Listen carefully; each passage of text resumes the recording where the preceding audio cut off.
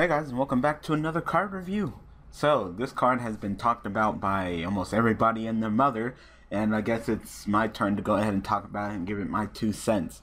So, today we are looking at Doomstar Magician, and God, that is some nice card art, Konami. That good, that is good. I give you an A for that, because that card art is beautiful. So, just like every other thing, the new game mechanic, there always has to be some kind of anti-card. There's anti-synchro cards, anti-exceed cards, anti-fusion cards, anti-ritual cards. I'm not sure about those. But I know that there's always an anti-something, and this is the anti-pendulum card. So, let's go ahead and go over this card and see whether it's worth it or not. So, Doomstar Magician is a level 4 dark spellcaster, 1800 attack with 300 defense. His effect reads, once per turn, you can discard one card, then target one card in either player's Pendulum Zone, destroy that card, and if you do, draw a card. So a lot of people are saying, some people are saying like, oh yeah, this card is good. And some people are saying like, oh yeah, this card is bad. I think MegaCapitalG said that this card is underrated and will be underplayed.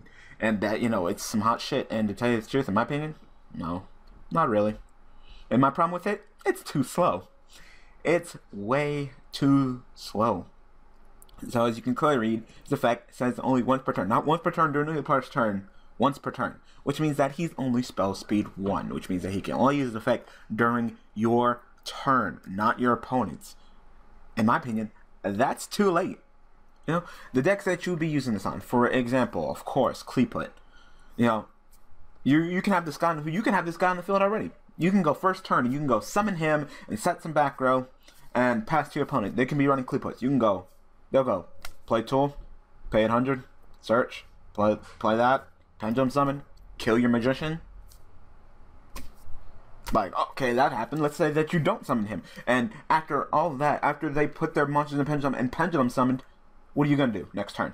Summon this guy and destroy the tool, where they still got all that pendulum on the field? That's what I'm saying. It's just too slow. The situation has already happened. It's already occurred. If they really wanted to make an anti-pendulum card that can be great and handle the situation, they should have made him spell speed 2. It should have said once per turn during either player's turn, you can discard a card, then target one card in either player's pendulum zone and destroy that target if you do draw a card. That would be the anti-pendulum anti-pendulums. That would be like, summon this guy, yeah, go ahead, Creep Up Player, play your damn tool. Destroy, draw a card. Well, of course I got discard. And that's another problem, is that you, technically zero out? Because you destroy your opponent's card, then you discard a card and you draw a card. So it's a 1-for-1, technically.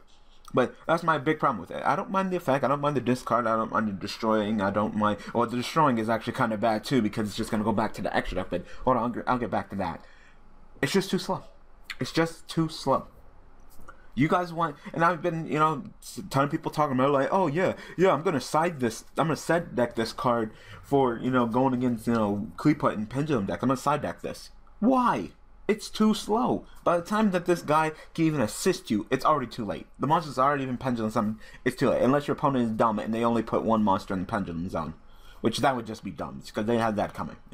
Don't commit to your Pendulum Zones unless you're ready to pendulum summon, unless you're totally prepared. Don't just put one in one zone. Why? Not only did you just neg yourself from your hand because, activating a continuous spell is a neg, but you just revealed A, what you're doing, B, what you're planning on doing, and then C, you just put a big old target on the field.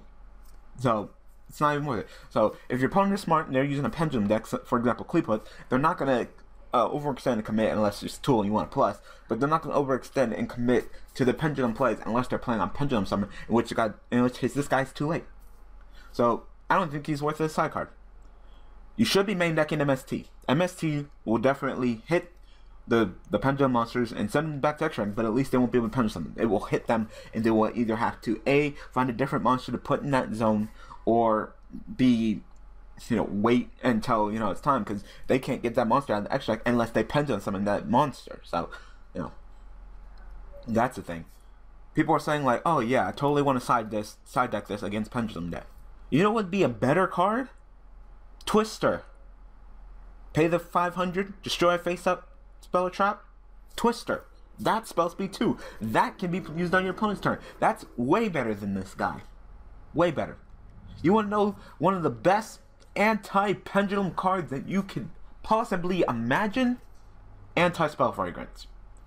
Anti-spell fragrance. Spell cards have to be set before they can be activated. Pendulum monsters cannot be set in the pendulum zone. Therefore, you cannot pendulum at all. It pretty much just shuts down Kleeputs. Like, just no. You can't put no. I know, God, I know how much you would love to put that tool in the pendulum zone and search, but no. No. Anti-spell fragrance. You can't. You can't.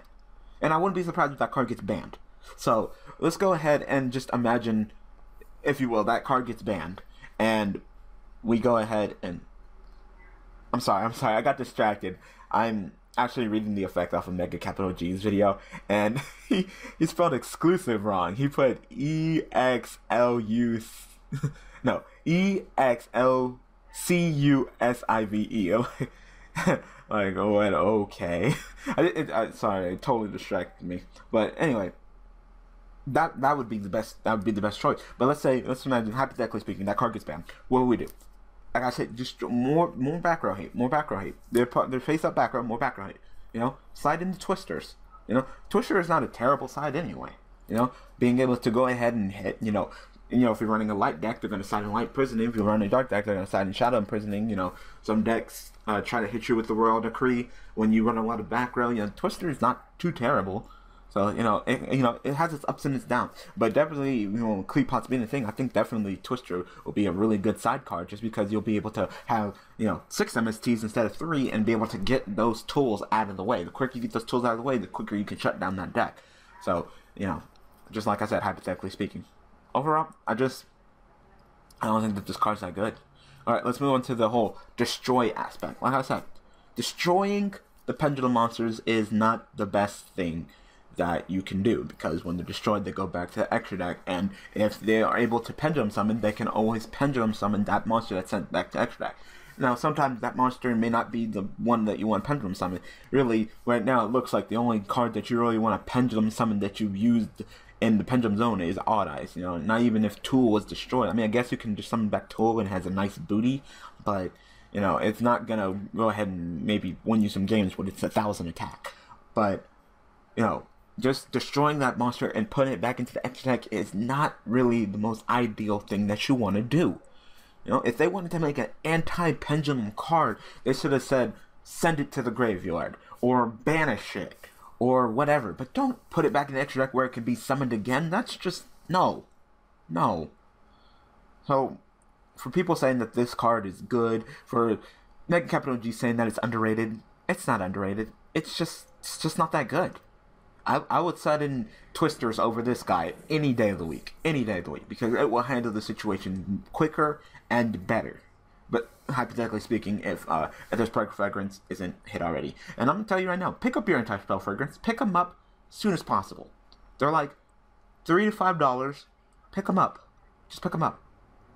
Because, because as soon as Kleeputs come out, they're just going to go up in price. I mean, look. Just the hint and existence of upcoming Kleeputs. Look at what is it, Summoner's Art? It's like a $10, $15 card, and it's a rare. So go ahead, pick up your anti-spell fragrance. Pick them up now, because I can see that card being like $15 to $20. I can see that, definitely. All right, so like I said, I just don't think this card is that good. I don't like how it's only spell 1. I really don't like that you have to discard a card and then you destroy it and then you draw, because there goes that element surprise. You always got to choose. It's like Dark World Dealing, where actually it's worse than Dark World Dealings, actually, because Dark World Dealings, at least you play it, you draw, then you discard. It's like hand destruction. You play it, you discard, you send to the grave 2, not discard, send to the grave 2, and then you draw 2. And this guy's effect is a cost, so Dark Worlds won't get their effect, but it'd been awesome if you got to draw a card, discard a card, then destroy, because then you at least get to see in a little bit into the future, right?